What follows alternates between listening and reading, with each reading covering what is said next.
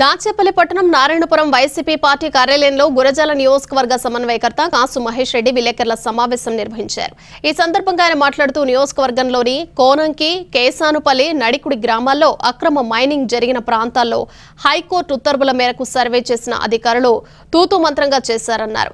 దీనిలో భాగంగా పరిశీలించడానికి వైసీపీ పార్టీ రాష్ట్ర నాయకులు బొత్స సత్యనారాయణ, జిల్లా పార్టీ నాయకులు ఈ నెల 13వ తేదీన నియోజకవర్గానికి వస్తున్నారు. కావున వైసీపీ పార్టీ నాయకులు, కార్యకర్తలు పెద్ద ఎత్తున పాల్గొనాలని కోరారు. ఈ సమావేశంలో పార్టీ నియోజకవర్గ నాయకులు ఏనుముల మురళీధర్ రెడ్డి, జడ్పీటీసీ ప్రకాష్ రెడ్డి, మండల party convener Zakir Hussain, town convener మునగా పున్నారావు తదితరులు పాల్గొన్నారు. పార్టీ అధికారంలోకి వచ్చిన వెంటనే, జగన్మోహన్ రెడ్డి గారు ముఖ్యమంత్రి అయిన వెంటనే ఏదైతే మాట ఇచ్చామో సర్వే చేయించి ఈ భూములన్నీ అక్రమ మైనింగ్ జరుగుతున్న భూములన్నీ కూడా రాయి కొట్టుకొని బ్రతుకుతున్న కార్మికులకి, వడిరాజుల సోదరులకి లీజ్ ఇచ్చే అన్ని చర్యలు చేపడతామని ప్రజలకు తెలియజేస్తున్నాం. మరొకసారి చెప్తున్నాం, ఎంతో పవిత్రమైన పల్నాడు ప్రాంతం, చరిత్ర కలిగిన ప్రాంతాన్ని ఈ రోజున అపవిత్రం చేశారు. అవినీతి అడ్డాగా మార్చే నుంచి ఎమ్మెల్యే ఎరపతినేని శ్రీనివాసరావు గారి అండదండలతో కొంతమంది తెలుగుదేశం నాయకులు కోనంకి, కేసానపల్లి, నడికుడిలో జరుగుతున్న అక్రమ మైనింగ్ గురించి హైకోర్టు తీవ్రంగా ఆక్షేపించటం, ప్రభుత్వాన్ని చర్యలు తీసుకోమని ఆర్డర్స్ ఇవ్వటం అందరికీ తెలిసిన విషయమే. కానీ మరొక కొత్త నాటకం ఈ ప్రాంతంలో మొదలైంది. ఎంక్వైరీ పేరుతో నిజంగా అక్రమ మైనింగ్ చేసిన తెలుగుదేశం తిరుపతినేని శ్రీనివాసరావు గారు బెదిరించి, భయపెట్టి మిగతా మైన్ ఓనర్లు ఏదైతే చట్టపరంగా జరుగుతున్నాయో అవన్నీ కూడా మూతేపించారు. బట్టీలను ఆపేయమన్నారు. ఒక సంక్షోభం సృష్టిద్దాం, పాపం అన్యాయంగా కార్మికుల్ని రోడ్డున పడేసి వడిరాజు సోదరులని రాయి కొట్టుకునే బ్రతుకు వాళ్ళని కూడా కడుపు కొడుతున్నారు.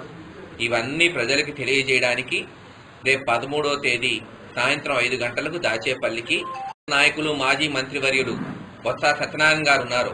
వాళ్ళ అధ్యక్షతన జగన్మోహన్ రెడ్డి గారు నిజ నిర్ధారణ కమిటీ వేశారు.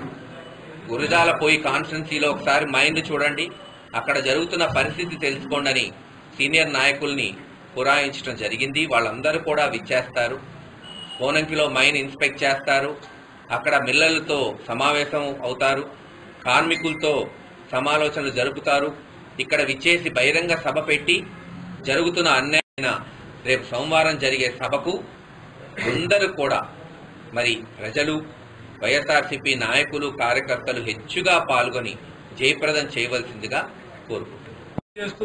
అలాగే ఈ క్వారీయింగ్ ఎవరైతే కొంతమంది ఈ పట్టా భూములు కూడా ఆక్రమించుకొని, అలాగే వంట కార్మికుల పేరు మీద ఉన్నటువంటి ఈ క్వారీలను లీజు లైసెన్స్ రద్దు చేయించి మరి వాళ్ళ మేనల్లుడి పేరు మీద, అలాగే ఆయన అనుచరుడి పేరు మీద లీజుకు అప్లై చేసుకున్నటువంటి ఎరపతినేని శ్రీనివాసరావు గారు, అలాగే తెలుగుదేశం పార్టీ కార్యకర్తలు అందరూ కూడా ఇవాళ హైకోర్టు ఇచ్చిన ఉత్తర్వులను తప్పుదోవ పట్టిస్తూ, ఇవాళ హైకోర్టు ఉత్తర్వులు ఏమనిచ్చింది, అక్రమ క్వారీయింగ్ చేసే క్వారీ, అలాగే మిగతా ఈ 3 విషయాల మీద హైకోర్టు ఉత్తర్వులు ఇచ్చి అది నిలుపుదల చేయమని చెప్తే, ఇవాళ లీజుడ్ క్వారీస్ అన్ని కూడా నిలుపుదల చేయటమే కాకుండా ఇవాళ మిల్లర్స్ అందరినీ కూడా ఆపేయించి అక్కడ ఉన్నటువంటి కార్మికులందరూ ఇబ్బంది కలిగేటట్టు చేసి వాళ్ళ గురజాల నియోజకవర్గంలో వైఎస్ఆర్ కాంగ్రెస్ పార్టీ అందరికీ న్యాయం జరగాలని పోరాటం చేస్తా ఉంటే అది తిరిగి వాళ్లే వీళ్ళందరూ హైకోర్టులో పిల్లేయటం మూలానే ఇవాళ ఈ పరిస్థితి వచ్చిందని చెప్పి కార్మికులు